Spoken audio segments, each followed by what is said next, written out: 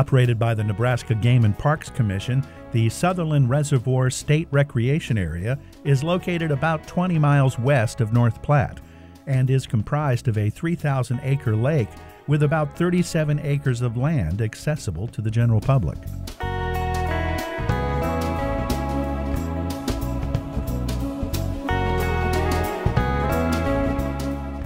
Due to its size, Sutherland Reservoir is an excellent place for a weekend trip or for a longer vacation, with all types of boats permitted.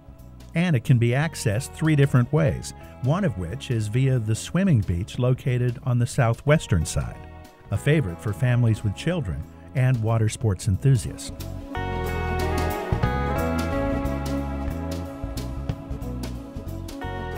Sutherland Reservoir State Recreation Area also has its own campground with 50 non-electrical camping pads and 30 non-pad sites, as well as plenty of picnic tables and grills for scenic open-air meals, which make it ideal for get-togethers with family and friends.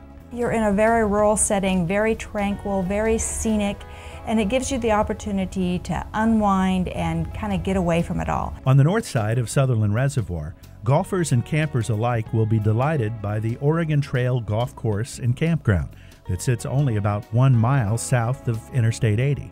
Here, visitors will not only find a private camping area that has electrical hookups for RV owners, but also a 9-hole regulation-sized golf course that has spectacular views of the reservoir.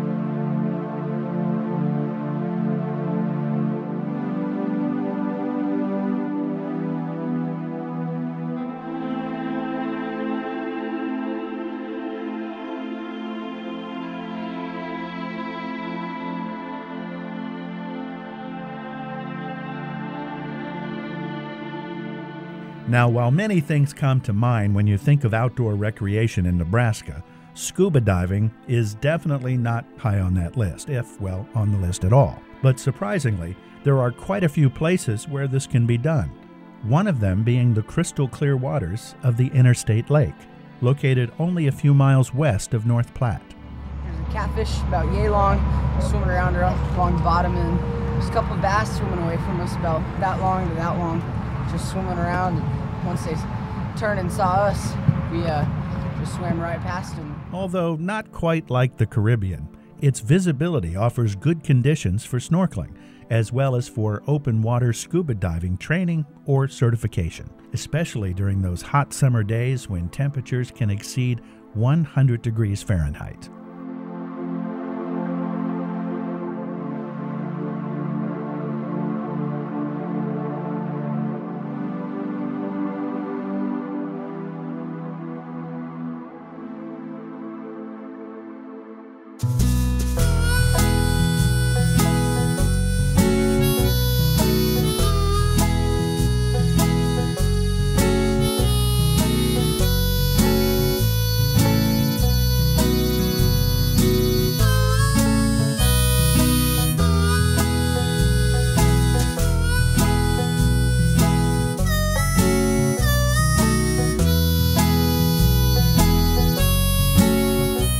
If you're interested in a more traditional Nebraskan outdoor recreational activity, perhaps a horseback riding trip through Lincoln County's many hills and canyons may be just the right adventure for you. Typically, when you think of Nebraska, you think of the very flat areas.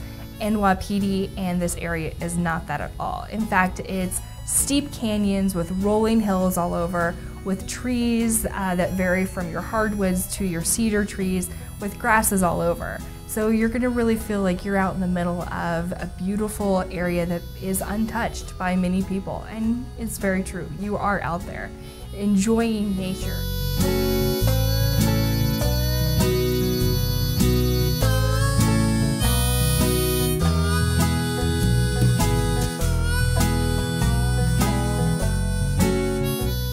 If instead of hills and canyons you prefer to horseback ride on the banks of the Platte River, that too is available at Dusty Trail Stables and Outfitting, which services an area located adjacent to the world-famous Buffalo Bill Scouts Ranch.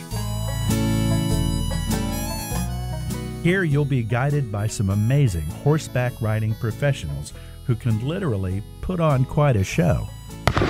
Buffalo Bill Ranch is an amazing area. When you head out there, it is something that is so unique to our area and who he was. Buffalo Bill's first experience of the West was when he was stationed at Fort McPherson as a scout for the United States Army. He absolutely fell in love with this area of western Nebraska, and he brought his wife and family out here. He developed a 4,000-acre ranch to call home, which he called Scouts Rest Ranch. And it was also where he developed the Wild West Show. So when he was doing the Wild West Show, everything was very big and very elaborate. And that's exactly what that property is.